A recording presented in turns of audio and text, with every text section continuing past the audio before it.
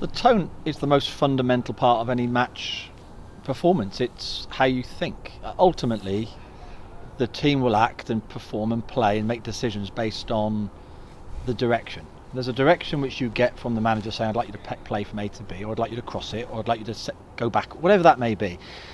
I don't want to overdo that. I don't want to overcoach them. What I'd like to do is to direct them in their thinking, and most importantly that they all think at the same time the same thing. There's more than one way of winning a game of football. If there was one perfect way, we'd all be trying to play it. You've just got to get 11 players thinking the same thing. So when I talk about the tone is it's a character, it's a personality of the team. It's the personality of how, when you watch a team play, the personality reflects the person that's dictating or setting the tone. So if I'm asking them to be ballsy, or I'm asking them to show gumption or resolve, or be patient, or go for it, or that's what I mean by the tone.